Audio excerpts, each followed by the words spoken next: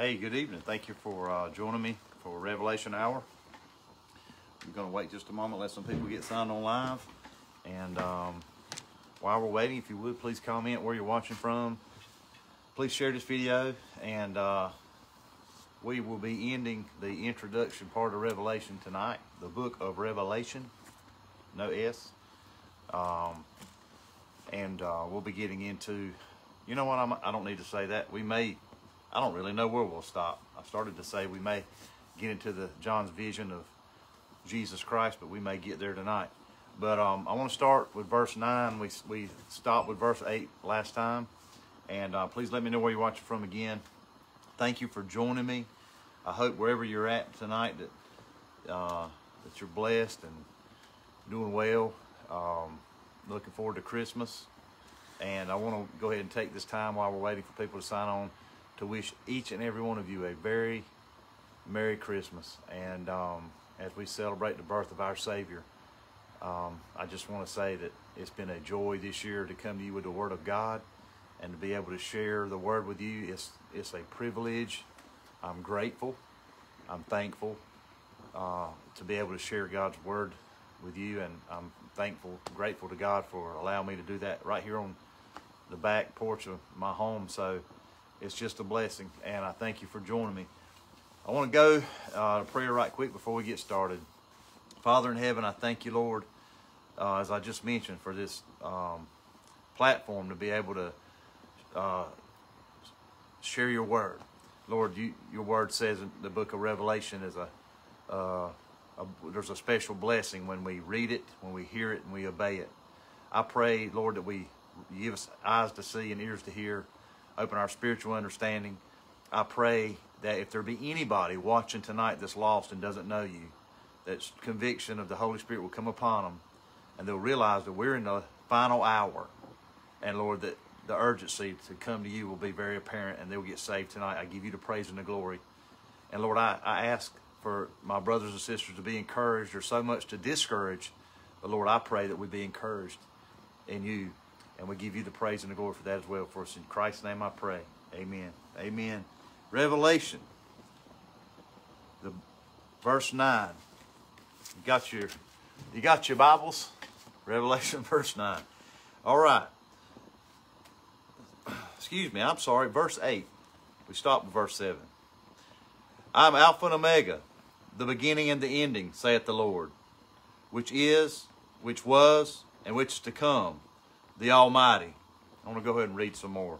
I, John, who also am your brother and companion in tribulation, and in the kingdom and patience of Jesus Christ, was in the isle that is called Patmos for the word of God and for the testimony of Jesus Christ. I was in the Spirit on the Lord's day, and heard behind me a great voice as a trumpet, saying, I am Alpha and Omega, the first and the last.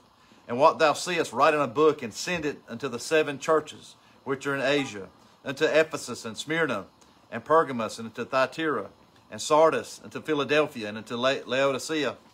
And I turned to see the voice that spake with me, and being turned I saw 7 golden candlesticks. And in the midst of the 7 candlesticks, one unto like the Son of Man, clothed with a garment down to the foot, girt about with paps, with a golden girdle. His head and his hairs were white like wool, as white as snow, and his eyes were as a flame of fire, and his feet like unto brass, as if they burned in a furnace, and his voice as the sound of many waters. And he had in his right hand 7 stars, and out of his mouth went a sharp 2-edged sword, and his countenance was as the sun shineth in its strength. And when I saw him, I fell at his feet as dead. And he laid his right hand upon me, saying unto me, Fear not, I am the first, and I am the last. I am he that liveth and was dead, and behold, I live forevermore. Amen, and have the keys of hell and death. Write these things which thou hast seen, and the things which are, and the things which shall be hereafter. The mystery of the 7 stars which thou sawest in my right hand, and the 7 golden candlesticks. The 7 stars are the angels of the 7 churches, and the 7 candlesticks which thou sawest are the 7 churches. Hallelujah. Praise God. I had to read all of that, but I know verse 8 is what I wanted to focus on.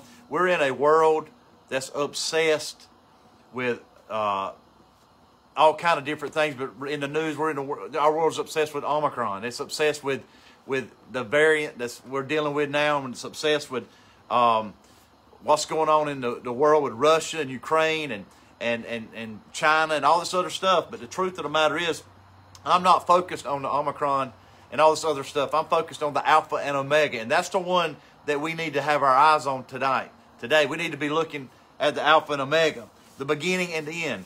He is the one that started everything.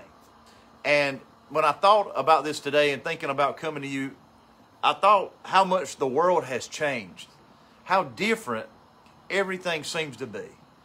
I can remember when it was happier times. I can remember when, maybe it was because I was younger, but it just seemed like the world was just a happier place. I told my wife I miss the 80s and the 90s because it just seemed that everything was just a happier place. But yet, even though the world is changing forevermore, I know that God does not change. And that's an assurance that you and I have. And when we read the book of Revelation, we should find peace and love and joy and happiness. That's what that word blessed means, by the way. Blessed is he that reads and keeps this book. And that blessing is happiness. And the reason we can be happy is because of what he just said. He's the Alpha and Omega, the beginning and the end. He's the one that's in control of every single thing that we see transpiring around the world. Everything is coming to a point, to that time when the Lord is going to judge this world. And I thank God that my judgment was already handled at the cross. And I pray that yours was already handled at the cross as well. If you don't know what I'm talking about and you're curious about that, I want to just say this. When Jesus went to the cross, it was for you. It was personal for you. It was personal for him and personal for you. He died for every single one of us, each one of us individually, in our place. And God, the Alpha and Omega, our Father, put the sins of all the world, mankind, upon his Son, your sins and mine. And when he died, he rose again the third day and overcome death, hell, and the grave. And he's coming back. And that is the theme of the book of Revelation. It's the fact that God is coming back. The rapture is going to come any moment now. Nothing else has to happen prophetically for the rapture of the church. Christ could come back now, immediately. But for him to come the second coming, or the second time he comes, let me just say, how should I word this? Because again, I'm not a scholar. But he's coming back the first time, he won't touch the ground. The church will be raptured up. But when he comes back again, he's coming back with clouds. And that word clouds can mean a lot of things. You know, the Bible says, I believe it was Adrian Rogers that I heard say this, that we're surrounded by so great a cloud of witness. And he believed that that cloud, when it says he comes with clouds, is the cloud of witness. The saints, the angels, all of us coming together. Hallelujah. What a glorious time that'll be. And if you're a child of God, you have nothing to fear in the book of Revelation. There is nothing in this book that you should fear. We should fear God. We should have a reverent, holy fear for God. As a matter of fact, that's really what's wrong in our country today. If you really want to know just boil it down to the most, what is the singular problem in our country? There's no fear of God. The fear of God, by the fear of God, men gain knowledge, but gain wisdom. Men depart from evil by the fear of God. And you know, maybe that's why things are a little bit stranger to me now than they used to be, because I can remember a time, and maybe you can too, when people did fear God. When it seemed that even though somebody might not be living for the Lord, they still had respect for God and reverence. But we see Satan, through many different avenues, has tried to steal that reverence and that respect that we have for God. This country was founded on Judeo-Christian values. It was founded on Jehovah, that great I am, the one I'm going to talk about here tonight. Our country was founded on the Bible, the Word of God. And over time, people have tried to come away from that. The devil has tried to steer us away from that because he has an agenda. And we can see the agenda unfolding before us. But see, God has a plan too. And guess what? You and I are a part of it. Somebody needs to say amen right there. We're a part of God's plan. And I give him the praise and the glory. Yeah, the world's changed. We're not in the 80s or the 90s anymore. That's a fact. But I can tell you what, Jesus hadn't changed. He says, I'm the same yesterday, today, and forevermore. Hallelujah. God says, I'm the Lord God. I change not. He hasn't changed. He's the Alpha and the Omega. He started everything. He put the world into existence. Even beyond eternity, he has done everything, and he will end everything. What a power. What a blessing. What an assurance. What a hope. Hallelujah. To know that our God is in control in spite of what everybody says. Oh, it's an Omicron Christmas. No, I'm having an Alpha and Omega Christmas. I'm having a Christmas that says this Christmas is even more special because I believe without a shadow of a doubt that we're on the edge of the return of Jesus Christ. And who knows when that is? Only God the Father does. But because of the way things are going and because of the great reproach coming against the church and them wanting us not to worship, not to come. You can go to Lowe's, you can go to the liquor store, but don't go to church when COVID broke out. Now they're saying, well, if you've got non-vax people in your family, don't invite them. Let me tell you something. I'm going to have a non-vax Christmas, and I'm going to give God the praise and the glory for freedom and liberty in this country and the freedom and liberty of the Holy Spirit of God. Somebody please say amen. I feel like I'm preaching tonight. He says that He's from everlasting to everlasting. Think about that. God doesn't change. This world has gone crazy. This world is changing. God doesn't change. He says every good gift every good gift and every perfect gift is from above and cometh down from the Father of lights, who where there is no variableness nor shadow of turning. He doesn't change.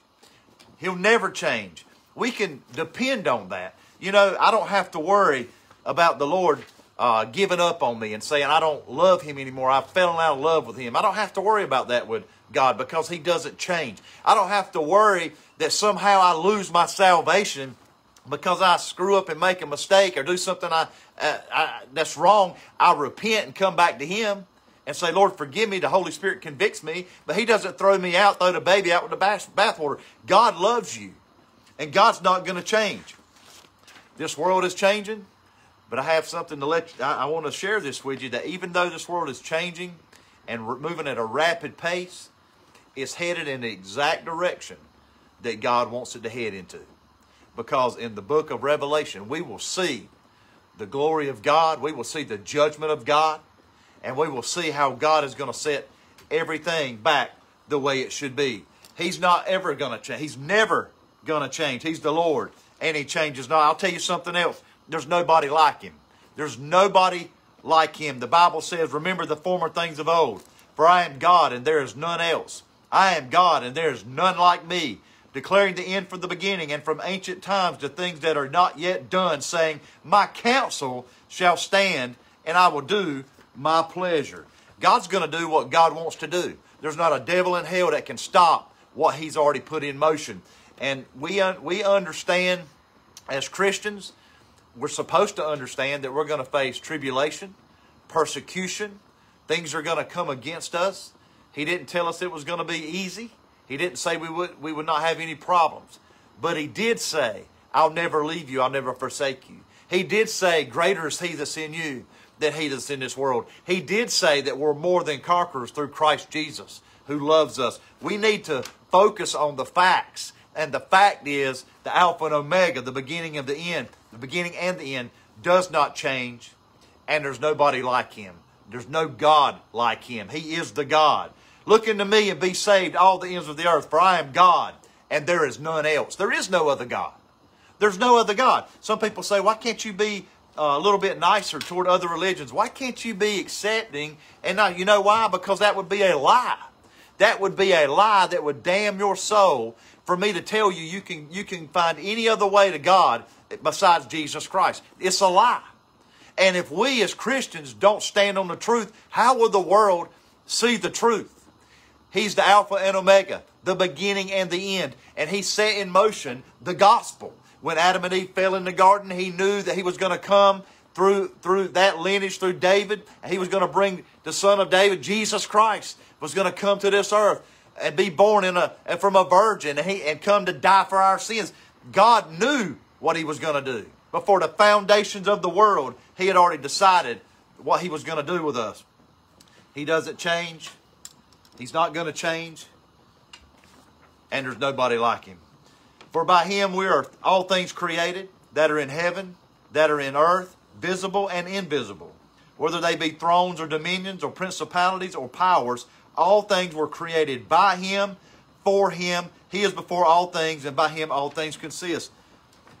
if Jesus Christ was to let go, this whole world would be in complete chaos. The whole universe was. He holds everything together. Everything consists of Him. This, again, should give you assurance as a child of God that you have nothing to fear. There is nothing that's going to spin out of control and separate you from God. God is in complete control and has complete authority. And with Christmas approaching us, tomorrow being Christmas Eve, we should focus on the joy and the peace that we celebrate. We celebrate Jesus Christ. I don't like this thing where people say, oh, happy holidays. Listen, it's about Jesus Christ.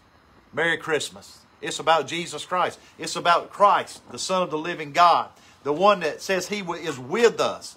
Behold, a virgin shall be with child and shall bring forth a son, and they shall call His name Emmanuel, which being interpreted is God with us. In that scripture that I read, I'm the Alpha and Omega, the beginning and the end, we see a picture of a God that we can't comprehend. A God that His ways are not our ways and His thoughts are not our thoughts. And we think sometimes He's untouchable. He's far beyond our reach. But that's the furthest thing from the truth. Because when Jesus Christ died and went to the tomb and rose again the third day, He made a way that the Holy Spirit, God's Spirit, could live within a believer. God doesn't dwell in temples made by man's hands. That's one place we've got it wrong. That's one place we've got an obsession. I hear, and some of my favorite preachers, I've got preachers I listen to a lot, a couple that I really like, and I've even heard them say, well, welcome to the house of God. You're not in the house of God. You are the house of God. When we gather in a building, it's a building. Whether it's got a steeple on it or not, it's a brick, mortar building, wood building. But you and I, the Bible says, not David, the Bible says what? Know ye not that your body is the temple of the Holy Ghost? The God of glory, the great I Am, wants to dwell with and in His people. Hallelujah. He is a good God. And He has, as I mentioned before, has a plan for us, and we're in it. For unto us a child is born, unto us a son is given, and the government shall be upon His shoulders, and His name shall be called Wonderful, Counselor, the Mighty God, the Everlasting Father, the Prince of Peace. Of the increase of His government and peace there shall be no end, upon the throne of David and upon His kingdom, to order it and to establish it with judgment, with justice from henceforth even forever. The zeal of the Lord of hosts will perform this. I'm glad that my Savior has everything covered. I don't have to try to figure anything out. I don't have to try to figure things out for myself about where we're going. I know without a shadow of a doubt that the Lord Jesus Christ has this government upon His shoulders. He's bearing this burden. He's the one that bears all the burden. We may try to hold on to these burdens sometimes. Sometimes we want to carry things ourselves. But I promise you, He says, cast your cares upon me. He says His burden is easy. He wants you to cast your cares upon Him. He wants you to trust Him. He says, for I know the thoughts that I think toward you, saith the Lord. Thoughts of peace and not of evil, to give you an expected end. He's got a plan and a purpose for your life. When we're looking at Scripture, verse 8, He starts off with I am. I am the Alpha and Omega.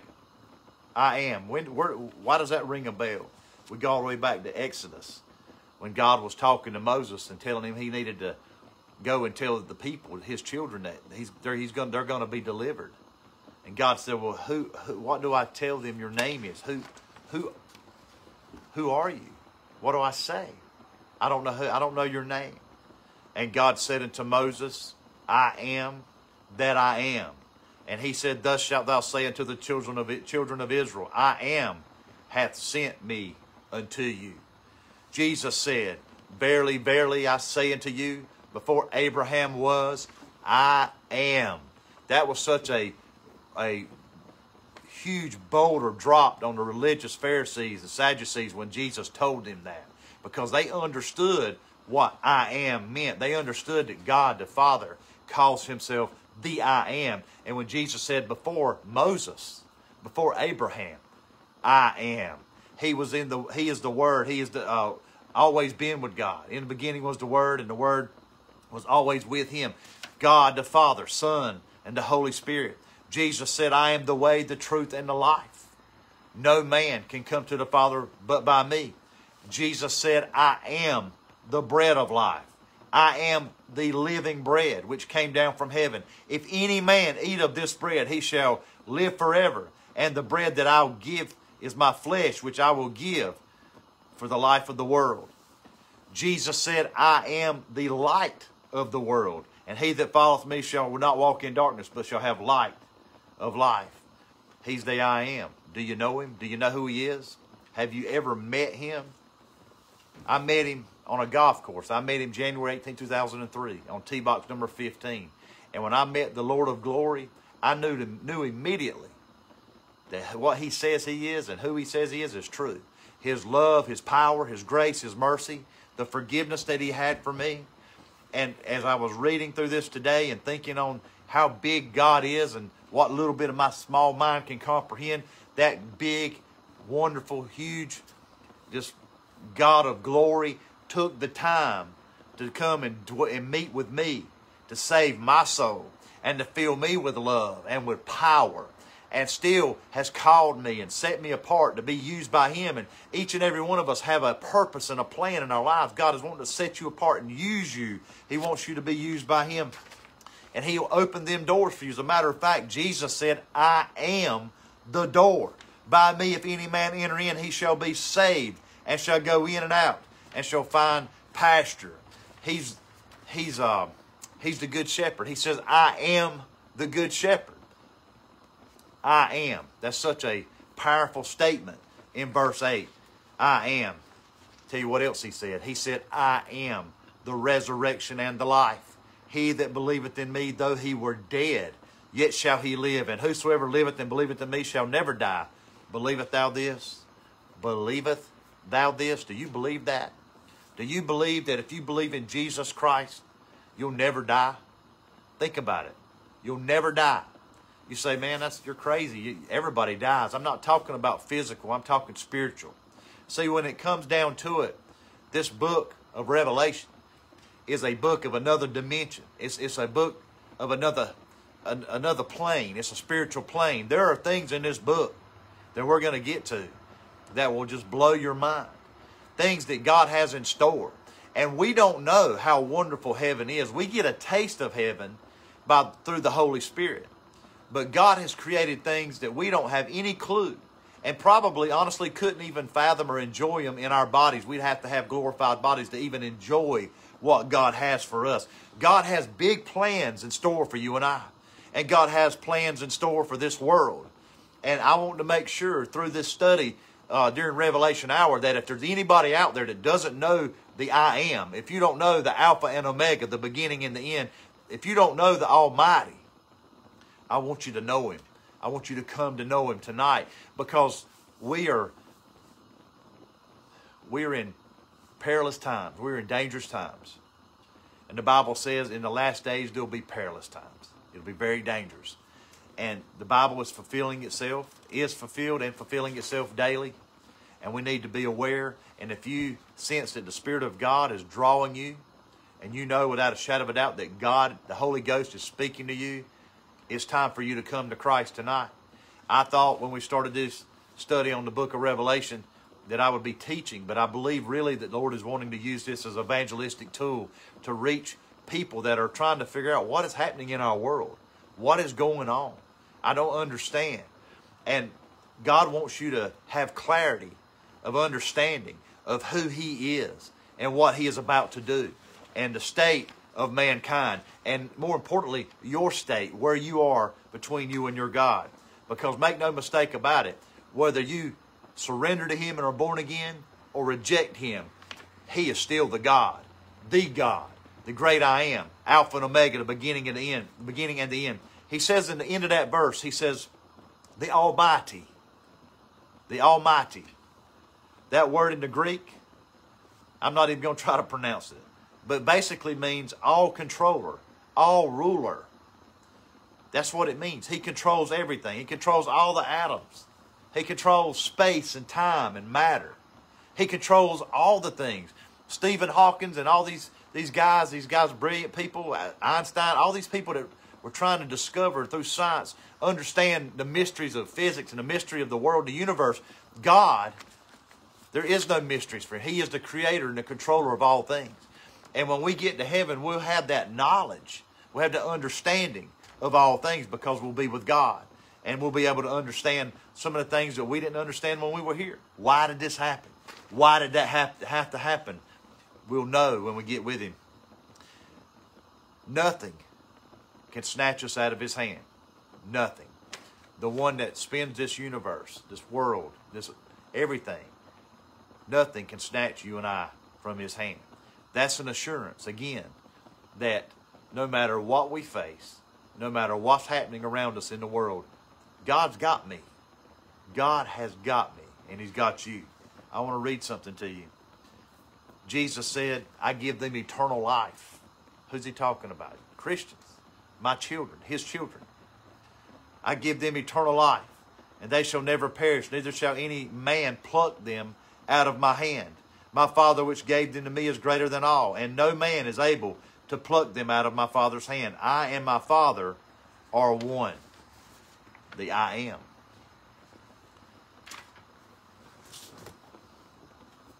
If you think for 1 minute that it's going to get better, if this country and this world is going to somehow come back to a state of, like I mentioned in the beginning of this video, the 80s and 90s, a good time, everybody's happy.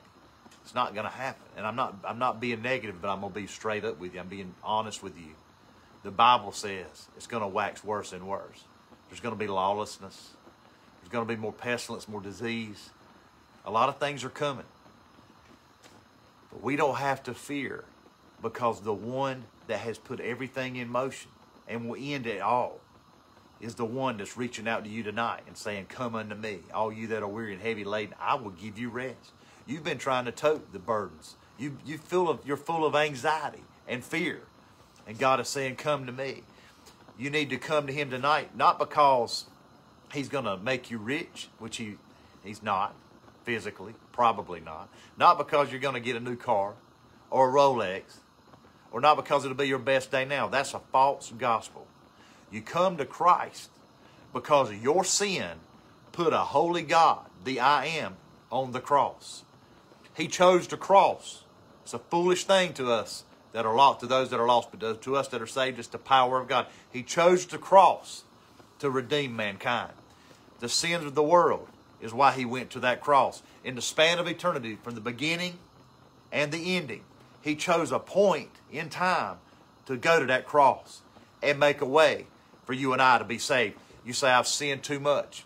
I've done too much. He would never receive me. I'm telling you tonight, that is a lie from hell that Satan has planted in your mind. God will save you tonight. God will forgive all sin. He will forgive every sin you've ever committed. He will change your life. He will completely renew you. The Bible says, therefore, if any man be in Christ, he's a new creature. Old things are passed away. Behold, all things become new. People may keep a record of what you've done. They may remember your past and your history. But God Almighty, the great I am, the Alpha and Omega, he casts your sins away from him as far as the east is to the west. And he forgives and he moves on. He forgets. And he listens to his children. He loves to have fellowship with us when you come and pray to him. When you seek his face. When you spend time with him.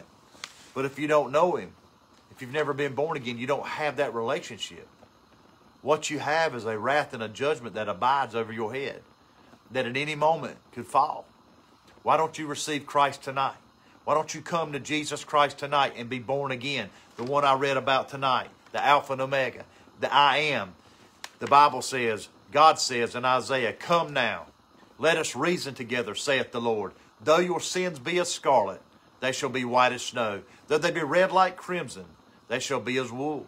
He will change everything. That's what he does. He has the power to change everything in your life to set you free tonight. Behold, the Lord's hand is not short that he cannot save, neither is his ear heavy that it cannot hear. But your iniquities have separated between you and your God, and your sins he has hid his face from you, that he will not hear. You just said he hears me, David. He will hear a sinner when you call out to him and say, Lord Jesus, I need you. I want to be forgiven. I want to be saved. I don't want to face the judgment and the wrath that's coming. I received that free gift of salvation tonight. I want that gift.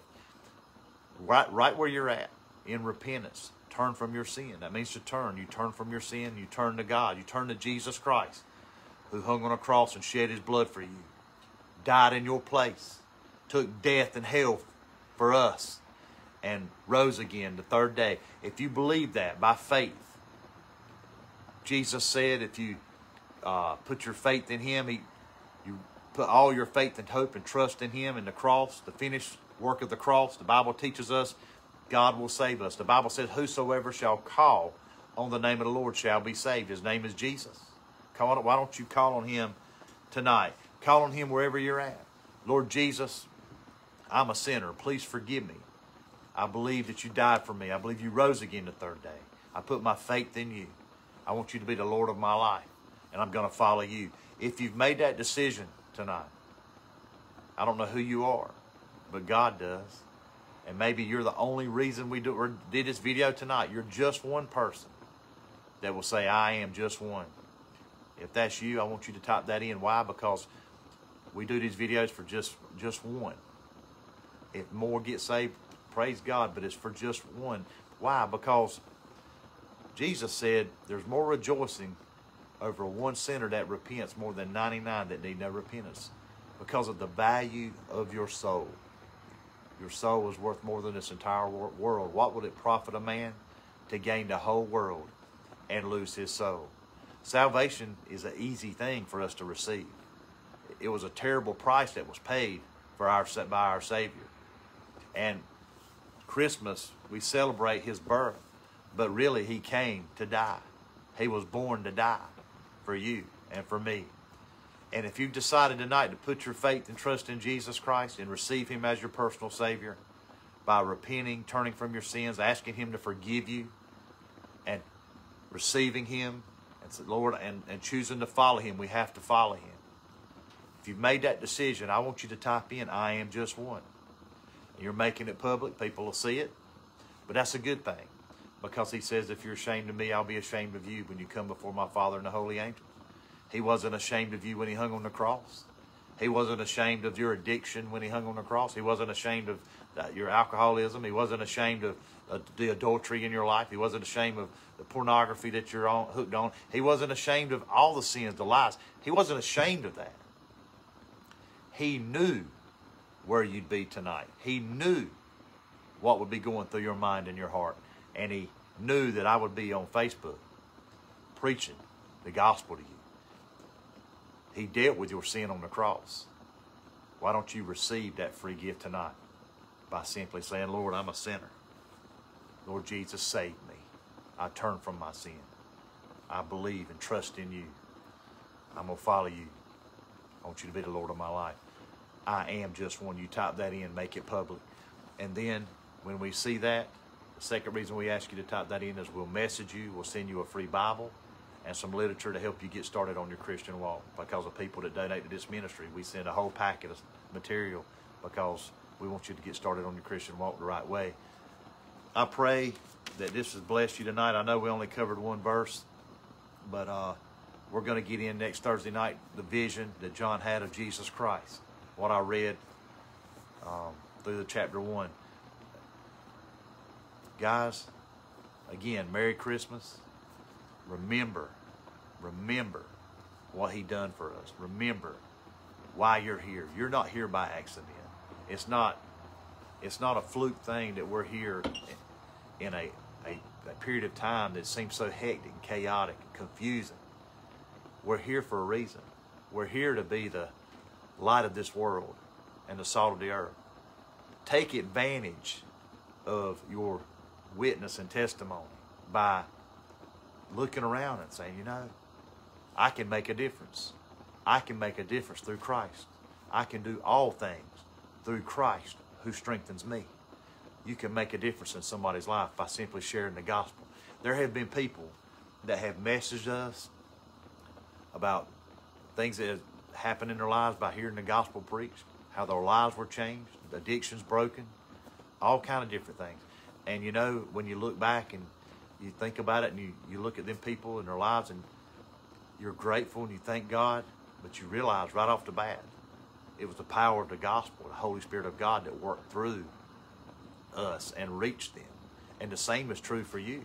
God will work through a willing vessel. If you are willing as a child of God to be used by God in these last days, He will use us. There's a lot of people that don't want to be used. There's a lot of people that don't want to rock the boat. There's people that basically they're just lazy, to be quite honest with you, apathetic, complacent. God is looking for a people, for His people to rise up and stand. We need a vision of Jesus Christ. We need a vision of who He is, and we're going to catch that vision next Thursday night. We need to realize that when He comes back, He's coming back with all power and all glory. And all the suffering, all the heartache, all the pain, all the anxieties, all the fears, all the stuff that's been going on, it'll be gone. There won't even be no tears in heaven. He says He'll wipe away all the tears. Joy unspeakable and full of glory. It's going to be a wonderful time, and it's not far away. We live to be 100, and Christ tarries and doesn't come back before then. What's 100 years? Look how fast 50's flown for me. We are looking at eternity, and we're dealing with eternal things in this Word. This is eternal. This is forever settled in all of eternity. And I praise Him. I praise You, Lord, for the opportunity to share Your Word. I praise You for salvation. I praise You for sending Jesus Christ to this earth to die for my sins. And I praise You that You rose Him up the third day. And I praise You, I am Alpha and Omega. I praise You, Jehovah, that Jesus is about to step out on that cloud. And the dead in Christ are going to rise first, and we which are alive and remain will be caught up together and be with Him in the air. You say, David, do you believe that? You better believe I believe that, because I believe the Bible. I believe what the Word of God says. I believe, let every man be a liar, but God tells the truth. God does not lie. My faith is not in this world. My faith is not in people. My faith is in the Lord Jesus Christ. And that's where it should be, because man will let you down. I'll let you down. People will we all let each other down. But God has never let me down. He has never done something that I thought, I can't believe You would do such a thing and let me down like that. There's been times when I couldn't understand what He was doing. And I thought, well, Lord, what are You doing? But He has never let me down, because even through all that time of wondering where we're going, when we all got to the other side, I realized, just as the disciples did when they were on the stormy sea, God was in control the whole time. He knew where I was at. He saw me in the darkness. He's the one that allowed the storm to come. He's the one that allowed all of this to transpire. But He had a purpose and a plan for it. And no weapon formed against me is going to prosper, because my God is the God, the only God. He's the one that's got me and protecting me. And I'm in His hand. And nothing can take me out of His hand. Nothing. And I praise You for that, Lord. Father, I pray for those that are watching. Lord, I pray if there be any just ones tonight, Lord, I praise You for that. I give You the praise and the glory. Lord, I pray that this word would take root in our hearts. And Lord, that we be a greater witness for You tomorrow. I pray we have a zeal to be, and more passion to stand for Jesus Christ in these last days boldly and proclaim that Thou art the Christ, the Son of the living God. And we give You all the praise and all the glory. Let the words of our mouth, the meditation of our hearts be acceptable in Your sight. O Lord, our strength and our Redeemer, in Jesus' name, amen. Thank you for being with me, and Merry Christmas.